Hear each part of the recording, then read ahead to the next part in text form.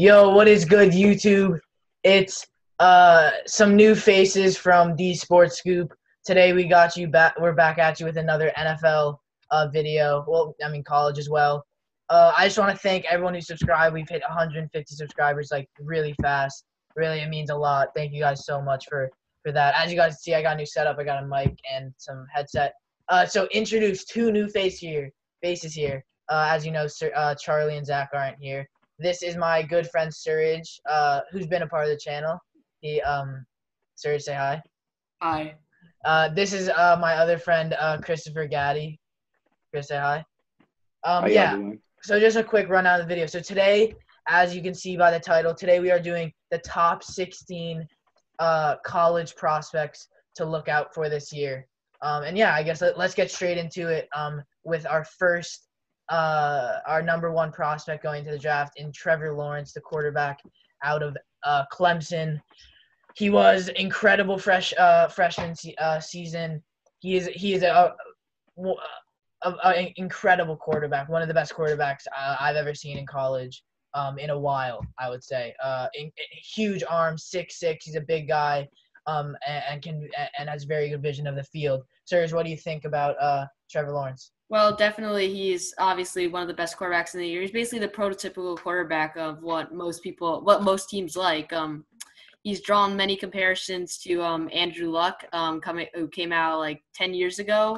So obviously, like you said, big arm. He's really has great intelligence, great intangibles, and in his freshman year, he led Clemson to the national championship over Alabama. Not only did they win, but they dominated. He did. Mm-hmm. You could say he had a down year last year. He struggled definitely early in the year, but I think he'll definitely have a great junior year, and he should. For now, he's a lock for the number one pick. What about Chris? What do you think? Yeah, no, definitely. In my opinion, he's number one pick, number one overall pick worthy because it's like, as you said, big dude, 6'6", 220. You can tell, he's like he doesn't need to put on more muscle, but he could because he put on 15 pounds his last off season. And he did it quick too, like because he knew he needed to take them. He was going to take some hits. He got the big arm. Obviously, in high school he broke Deshaun Watson's high school records for most yards thrown throughout a high school career in Georgia, like 13,000, something like that. It was almost 14,000, which is insane. Yeah, it's insane. And those Andrew Luck comparisons, I could definitely see a prime Andrew Luck in Trevor Lawrence, and he's young, so he's gonna. And he moves pretty well. He had a bunch of rushing touchdowns, and his legs are underrated. And I'm just excited to see what he can do in the NFL. Yeah, I mean, literally going into before the NFL draft this year, people are like, yeah, he's going to be number one overall 2021. Mm-hmm. I think unless he has an awful season next year, I think this is a lock for that number one overall pick for sure. Let's go to the number two overall pick, which might cause some ruckus. I know it's not Justin Fields as you guys thought it would be. We have Penei Sewell, the incredible offensive tackle out of Oregon, a huge beast of a player, bullies people on the other side of him, and protected Justin Herbert very well this season. And I think I think Justin Fields will go before him just because tackles are very, very highly needed, but I feel like quarterback is just a much more skill-based position that teams are going to want going into the draft. But I think he's definitely a number 3, maybe 2 overall pick, and I think he has potential to be the best player in this 2021 class by a lot. Serge, what do you think about Penei Sewell? Well, I think honestly he's one of the best. He's a generational talent. I think if he obviously wasn't eligible, but if he did honestly enter the 2020 NFL draft, he could have been the first taken. At 19 years old, he won the Outland Trophy for best offensive tackle in the nation. I think it can be attributed to one of the main reasons why Justin Herbert actually went so high in the draft was because he was in a great system led by a great offensive line. That's one of the main reasons why he really thrived there, and Penei Sewell was the anchor behind that. Right. Chris, what do you think? Yeah, no, I definitely think that he's the generational talent. He's going to – whatever team he goes to, they're going to be getting just a future Pro Bowler, and potentially he could do more than that throughout his career. Yeah. As you said, 19 years old. Think about that, and man's already like a physical beast. Like he's like 6'5", something like that. He's just, I mean, he's gonna be crazy in the NFL, you know, and I mean, like you'll just see, you know, when he gets there, and he's young, so he'll have a lot of time to develop and put in the right system. You know, he can do a lot. Yeah. Yeah. Now let's go to our next pick, where we have Justin Fields. Where I think that this is something we could talk about for a while. I mean, potentially the number 1 overall pick, depending on his season goes next year. Potentially, I think people can't rule that out as him not being number 1 overall pick. I think it is definitely more known that Trevor Lawrence is probably going to go number 1. But I think Justin Fields is an incredible quarterback for Ohio State. Played very, very well, and I think he's going to be a beast on that team. And there's a lot of comparisons between Justin Fields and Trevor Lawrence, and you know, Justin Fields a lot more undersized, not as tall, not as big, not as strong of an arm, I think, as Trevor Lawrence, but great vision, good like short to medium route throwing, and very, very good getting out of that pocket and like rushing for a first down when it's needed. So I think depending how he plays next year, maybe if a Heisman were to go his way, then he could definitely be that number 1 overall pick that some teams are looking to bring in, and definitely a franchise quarterback for the future of the NFL. Chris, what do you think? Okay, so Justin Fields, in my opinion, I believe he's my Heisman favorite for next year. I get it, Trevor Lawrence, you know, best prospect, looking like the best prospect, but think about it. Justin Fields has a lot of talent coming in next year around him. Ohio State got a bunch of 4 or 5-star wide receivers. They got the number 1 wide receiver in the country, Julian Fleming, as an added weapon for Justin Fields. So that's just gonna be like great for him, and great for the success of the Ohio State team. And and his protection will get even better because they brought in Paris Johnson Jr., probably another generational tackle that you'll see in years to come, who's an incoming freshman. I think he's just going to be, you know, like just great next year. If he rises to that number 1 spot, I would not be surprised, honestly. But yeah, I mean, I get a little undersized, very strong though. Can take a hit if he needs to, and his accuracy is very good. You know, I get he doesn't have a strong an arm, but you know, he could be one of those, like, you know, That's something that you short train. throwing, medium throwing quarterbacks. Yeah, exactly. Yeah. You can train for that. Serge, what about you? Yeah, I definitely agree. Justin Fields. I think it could end up being a 2-horse race for the Heisman this year between Justin Fields and Trevor Lawrence. Let's not forget that actually Justin Fields, he committed to Georgia as the number 1 prospect coming out of high school.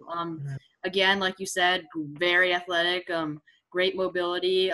He actually put up very good numbers for his first season at Ohio State. I think he'll do even better, like you said, Chris. He got great weapons around him this year. And I think, I think he has a chance to have an incredible year. It's going to be tough for him to rise to that first pick. He's going to have a very, very good season, but I wouldn't count him out because he is a very, very good player. Yeah. Yeah, I think the comparisons between those 2 quarterbacks is completely gonna, like, next season is gonna be a vital decider, and especially Heisman, whoever wins that.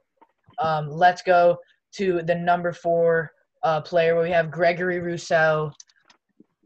In my opinion, this could change because the next season hasn't started yet, but the best pass rusher in this draft class.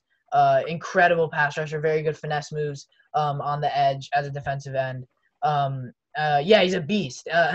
There's not much else to say. He's huge and bullies other offensive linemen to get to the quarterback, and he can get to the quarterback quick and block up run lanes. I think he's just a beast. He's going to be a day 1 starter for whatever team takes him, and I think he's going to be a very, very good player. Serge, what do you think about this pick?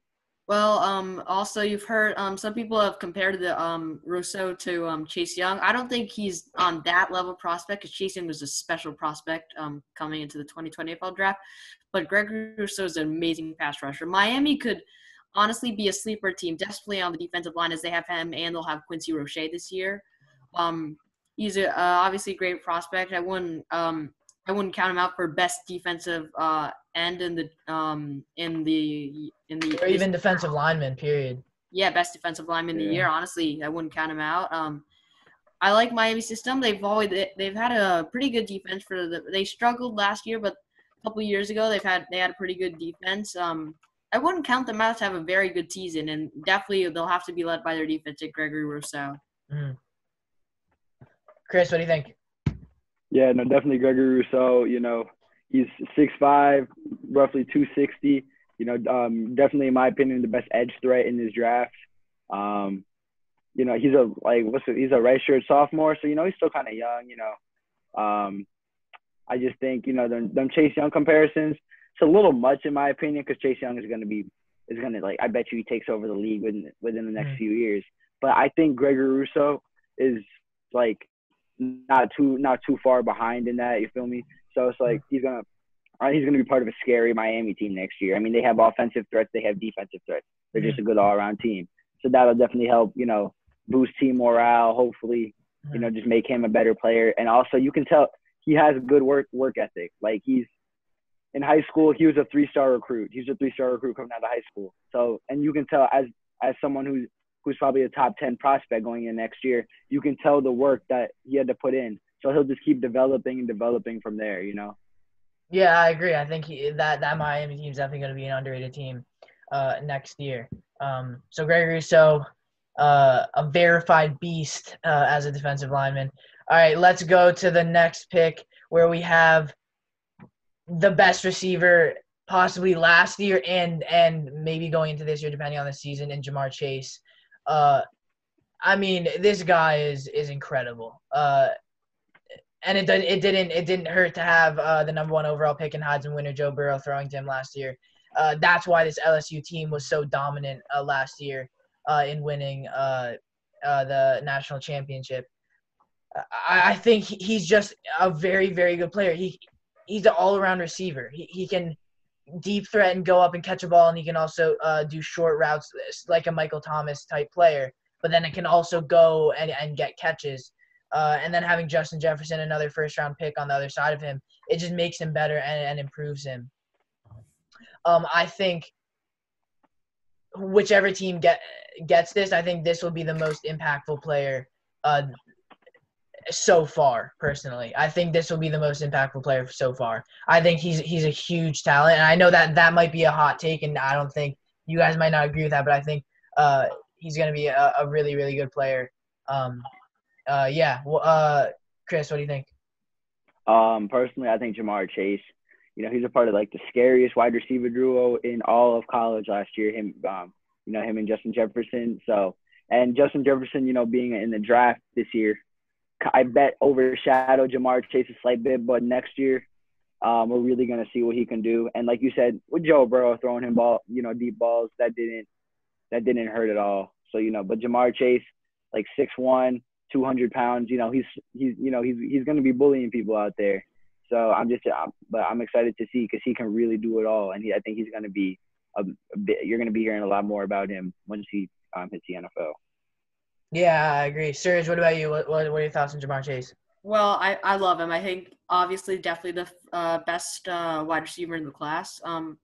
I think a lot of critics of Ja'Marr Chase may argue, well, he benefited from having the best quarterback in college football last year throwing from him and one of the best receiving corps among him. But honestly, I think the same argument could be made that Ja'Marr Chase made Joe Burrow better just as much, honestly. Because like I said, of course, his physical strength, his physicality is amazing. 6'1", 220, like you said.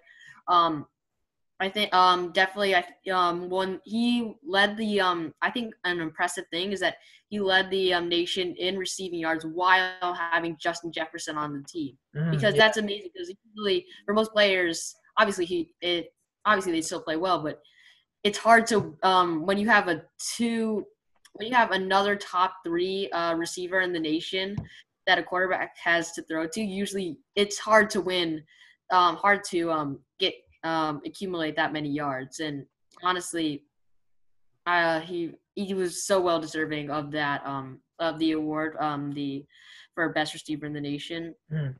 Yeah, and coming out of high school, he's only a 4-star recruit, so he's been proving people wrong. And in that national championship game, going up against Clemson's number 1 corner, and AJ Terrell, and completely outplaying him in every way, and just going to another level in that game, and single-handedly making AJ Terrell go from what I thought was the number 3 corner to the number 5 or 6.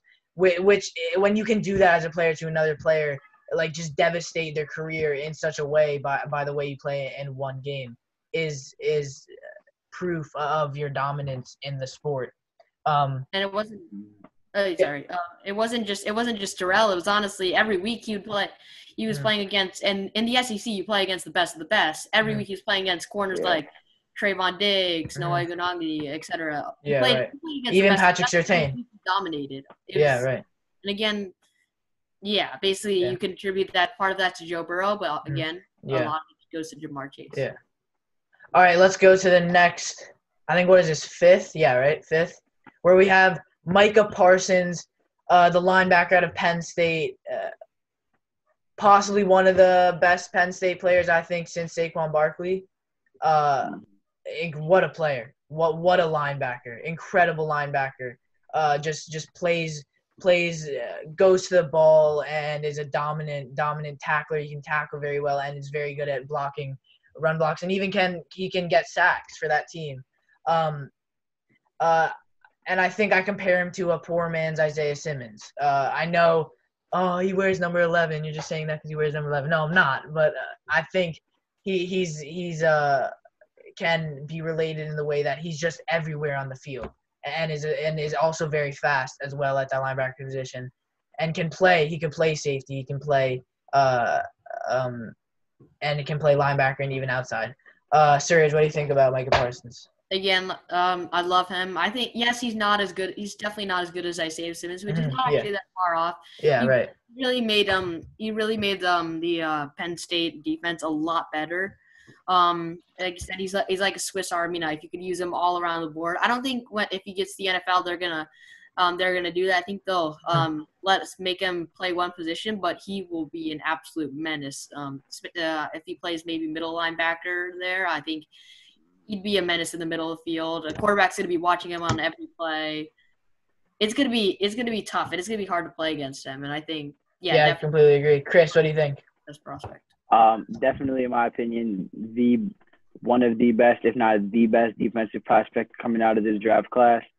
Like, he's just an overall beast, and he's like, he'll hit you hard. So you don't want to be with him in the open field. He'll hit you. He's like 6'2", but he's 250. He's about 250. You don't want to be one-on-one with him, And people should be on the offense bench should be scared of him, because he's gonna turn up next year at Penn State, and then just like he's gonna light up the draft boards. I swear, because he's just such a generational like talent. Sure, the Isaiah Simmons comparisons.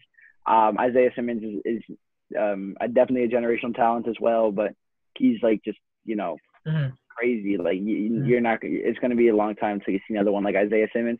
But Micah Parsons is like probably the man right below Isaiah Simmons.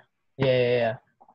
All right, let's go to the next, where we have Shaun Wade, another dominant corner coming out of Ohio State. I know this year two Ohio State corners drafted in the first round, and Jeff Okudah and Damon Arnett. I'm going to let you guys start on this one, because I had Patrick Surtain here. I kind of got overruled on this pick. So I'm going to let Suraj, I want you to start on this one, on what do you think about Shaun Wade. Well, I really like Shaun Wade. I think he's going to thrive. Ohio State has history of great cornerbacks, of course, like you said, Arnett and Okudah this year, but also previous years. We have now in the NFL Denzel Ward and Marshawn Lattimore. But, yeah, I love him. He's a great prospect. I'm really interested to see him this year, because last year he was playing more as a slot corner, a little bit more because of course, Arnett and Okudah usually took over the outside. But I think he's a great I think he's a great prospect. He has great athleticism. He's going to thrive, obviously, with Ohio State. Obviously, again, history of great cornerbacks and just defense overall. Yeah. Yeah. Chris, what do you think? Yeah, I definitely agree with all that. As well as just like he's very, I just like love his aggressiveness, and he's just like he plays with a lot of like physical prowess, and you don't like, I mean, he's got like, he's quick. He accelerates very fast. You just don't. He's nice. He's real nice in press coverage. Like you normally don't want to press someone, say like a Tyreek Hill. I think he's the man who could who could press him successfully. He's just like he's quick, and he'll hit you hard too. So you gotta watch out for him. Yeah, I agree with what you guys say. I think he was a good slot corner, a good press coverage, and is going to be that dominant corner on Ohio that's going to match up against the best receivers in the Big 12 next year. Now let's go to my corner of this class in Patrick Surtain, a beast, and I think Trayvon Diggs going into this year was his draft stock went up so much because people would not throw Patrick Surtain's way. You watch highlights against when they played LSU, and they're just targeting Trayvon Diggs, and they're not throwing the way of Patrick Surtain, because if you do, he's going to either intercept the ball or not let your receiver catch it. I think he's a shutdown cornerback, and he's just a classic good cornerback that's a shutdown cornerback. And last year he had 3 forced fumbles, which is incredible for a cornerback. 42 tackles, 2 interceptions, which are great numbers for a sophomore. Or was he a junior or a sophomore? I don't remember. I think he's a sophomore. He's a sophomore last year. Yeah, so in a sophomore season, second year on one of the best ever college football teams, if not the best. So I personally think he's going to go earlier than Shaun Wade, but I think he's an incredible player and a very, very solid cornerback.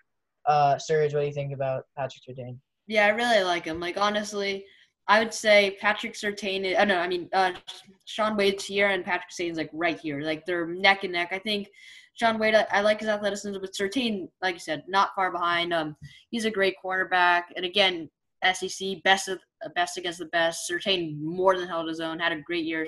Like you said, for a sophomore, he played amazing. It's going to be tough, obviously. There's a lot of pressure, as his father also played in the NFL, Patrick Surtain the first, Patrick Surtain Sr. It's going to be tough for him to live up to it, but he definitely has the potential to do so. Mm-hmm. Chris, what about you? Yeah, no, I personally, if I had to say like NFL comparison, I think Patrick Surtain reminds me the most of Jalen Ramsey. Like, shutdown corner, like, just a shutdown corner, not afraid to get gritty in your face, and teams intentionally look away from him because they're scared of what he can do. He can be the momentum changer in every game he's in. So you don't want to throw the ball his way. Then I think he'll be, whatever team gets him it'll be the start to a scary secondary. So that'll be good. Yeah. All right, let's go to the next, where we have Creed Humphrey, the offensive lineman out of Oklahoma. I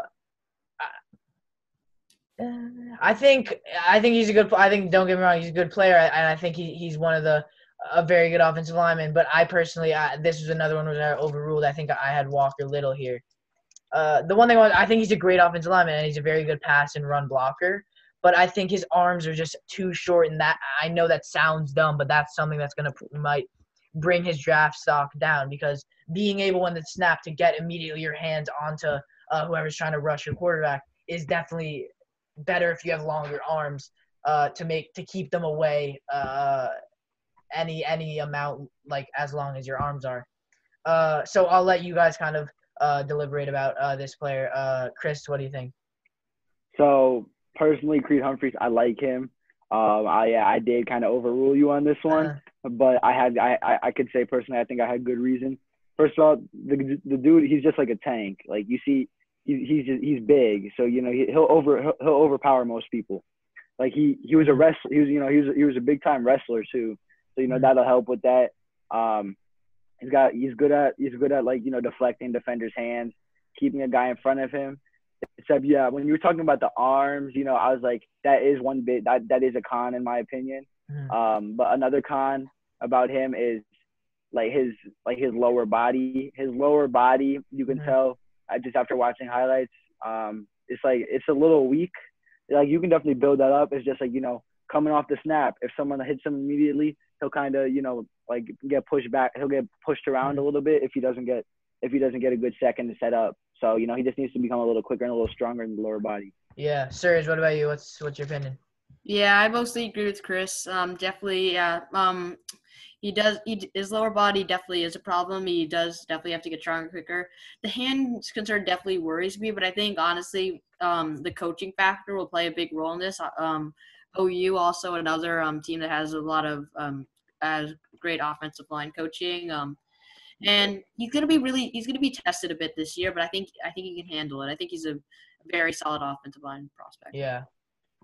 All right, let's go to the went back one. Let's go to the next pick where we have Travis Etienne, the running back out of Clemson, possibly one of the best running backs last year as a sophomore.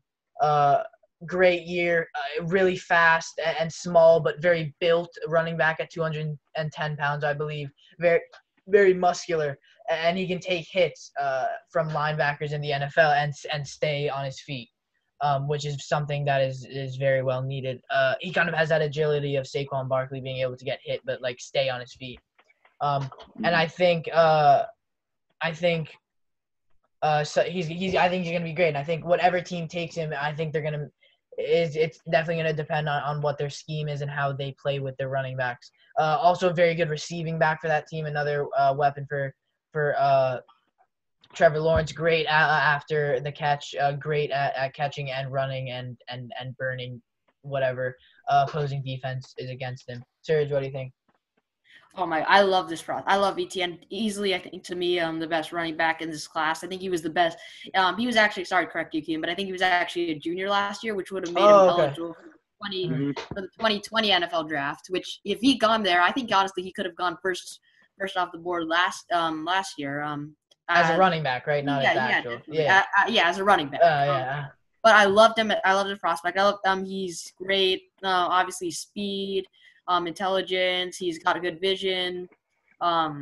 He's a little bit small, but I think he's strong. I think this might be not very popular thought, but honestly, if I think Clemson wouldn't be nearly. Everyone likes to talk about Trevor Lawrence on Clemson, but if ETN didn't play for the Tigers last year, I think they wouldn't have been nearly as good as they were, because ETN makes that team so much better. He elevates them so much. He's a great running back. He puts up really good numbers, but he's so much more than that, honestly. Chris, what about you? Yeah, like I was gonna say, you know, his speed is deadly. You know, coming off of a block, his speed is deadly. He's very explosive.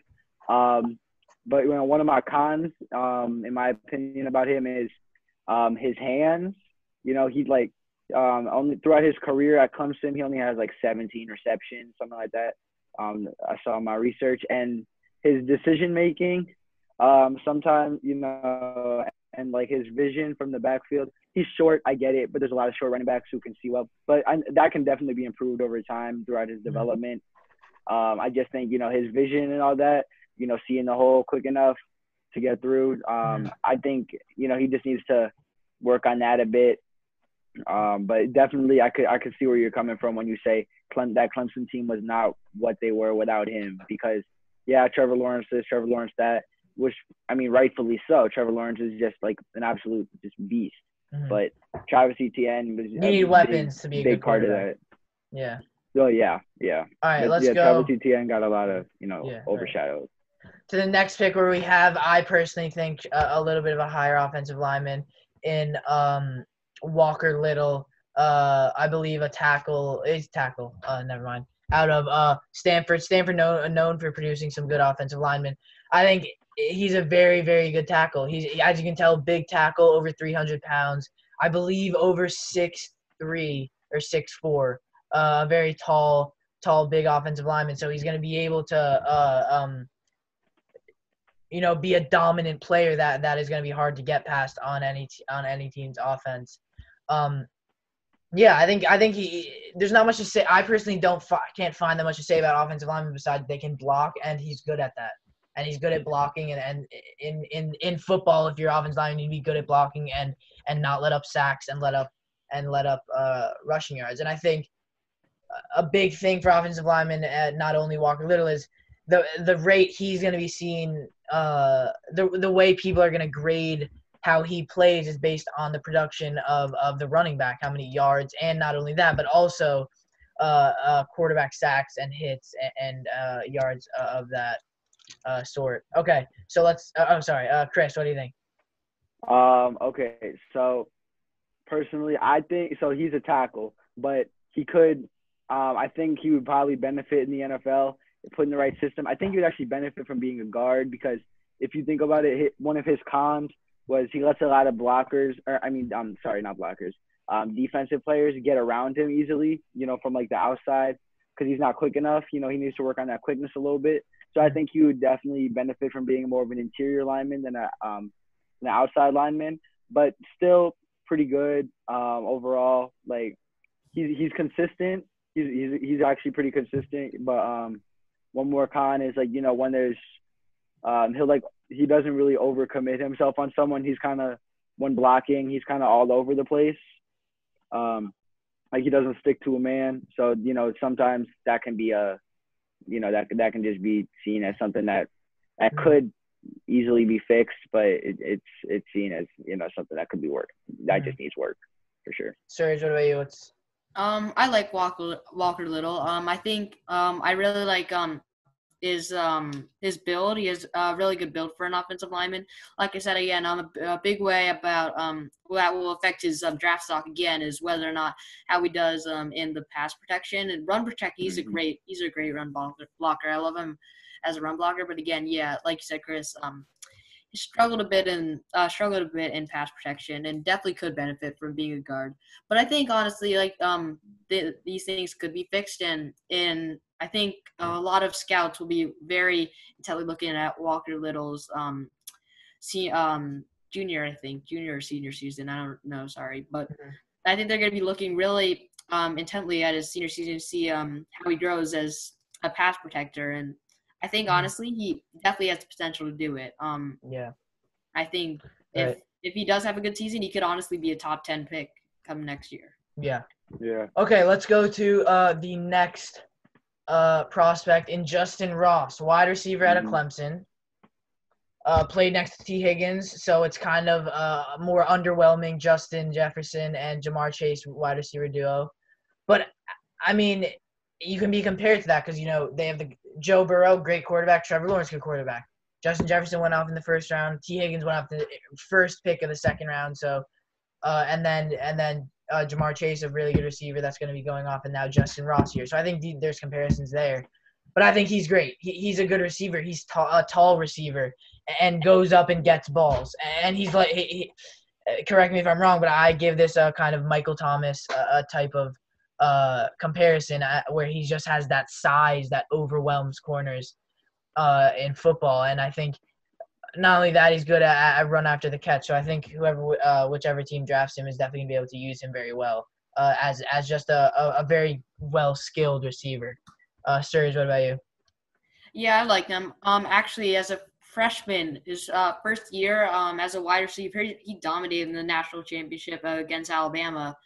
He torched them. I think he had a pretty good sophomore season. I think I'm really excited for his junior season. I don't know if he's going to be able to catch Jamar Chase. That's really difficult for any. No, that's not what I was comparing to. I was just saying Yeah. No, I know, but I think he's got a great quarterback, obviously, in Trevor Lawrence, and I think he's a great pass catcher. I think last year he was better. I think he's a little better than T. Higgins. That is partly because T. Higgins was injured a little bit of the time, but I think Justin Ross had a very good season. I think definitely a lot of people think he's a little bit he's not the second best receiver in the class. I think he definitely is. I think he's got great potential. I think he's definitely second in line to Jamar Chase.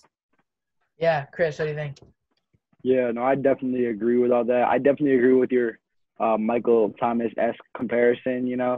Like he's a length, kind of like long receiver, 6'3". You can kind of tell from the picture, got some long arms. Yeah. Definitely not. Definitely will be like a good, red zone threat because you can just throw it up and trust him to get it. Good on those jump balls. Just overall, I like him as a prospect. I could. The number 2 receiver slot in this definitely seems to fit him. Yeah. All right, now let's go to the linebacker out of Alabama. What do you guys think about? Oh my God, what is his name? I completely forgot his name. Dylan Moses. Dylan Moses. Sorry, I completely forgot his name. Dylan Moses, linebacker out of Alabama. Correct me if I'm wrong. Didn't play last year.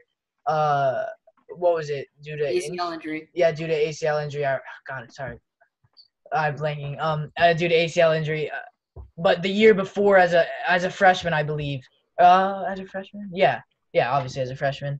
Was an incredible, all over the place linebacker who people were definitely talking about, and I think he'll definitely be a very good linebacker in the NFL. And he's just that prototype linebacker that teams want. He can cover and he can stop the run and he can just be a dominant tackler all over the field and be everywhere. Chris, what do you think? Definitely. So this prospect definitely excites me. Dylan Moses. Like aside from my biggest con, in my opinion, is durability. Those ACL injuries definitely not helping his case. In my opinion, if he stays healthy, he's the most NFL ready defensive prospect in this. Just purely because of how much earlier he could have went. He could, because as he's going into his senior season, could have went last year in the draft. And definitely looked NFL ready up until that ACL injury. Great hands, great lower body, explosiveness. I'm just my biggest question is just durability. But if he can end up staying healthy, he will have a bright future. Surge, what's up? Yeah, I definitely agree. He definitely could have entered the draft. Like you said, Chris, he doesn't really have his big main weakness is really durability. I honestly think if he does have a good season, which is very possible, I think if he has a good season and now as a veteran, I think he could easily be a top 10 pick because there are teams definitely looking for a good linebacker. I think he'd be second only to Micah Parsons just because again durability issues, but I think he's a great prospect. Honestly, I think he could be the anchor behind the defense if you're really looking for like that big piece that you need. So yeah, I really like him as a prospect. Right. All right. Let's go to the next where we have Serge, you can introduce because I know you like this player a lot. So you can introduce this player. I love this. Javon Holland. He's from Oregon. He's a safety. What I really like about him is he's really no weaknesses. I mean, I guess minor, but like he doesn't have like anything that he's amazingly good at, but he's very good, very technically aware. He's again like a hybrid type kind of safety. You can play him in multiple positions. I think he could definitely be a big part behind Oregon's really good defense in 2020. Like I said, really like him. He's yeah. Prototype safety. I think other people. I don't know if a lot of people would say this. Like some other people would disagree, but I think he's the best safety in this class. Yeah. All right, Chris, what do you think? Yeah, no, I definitely agree. He is, in my opinion, the best safety prospect in this draft. Overall, he can do it all. In my opinion, though, he just needs to, just like add a little, bulk up a little bit, just so he can, inflict some more, damage against his opponents. But overall, he's just a solid prospect, and I don't really see any, just big cons that any NFL team should be worried about. Yeah, I agree with you guys mostly. I don't know too much about this player, but I agree with you guys mostly on all what you said. He seems like a very prototype safety. He doesn't seem to have that many weaknesses. I know he's very fast. So I think any team that gets him is definitely going to be happy. Okay, let's go to now starting to get to the end. 15th ranked player in Gregory Roche, the transfer from Temple to Miami. first of all, Miami, like, nice job. You got an incredible pass rusher to go next to Gregory Rousseau just to add to that dominant defensive line. And I think there could be some pros and cons for him and Gregory Rousseau, because for him, Gregory Rousseau might be getting a lot more spotlight than him, which can definitely affect draft stock. But as well, he's going to be able to play with Gregory Rousseau, and there's going to be so much more pressure.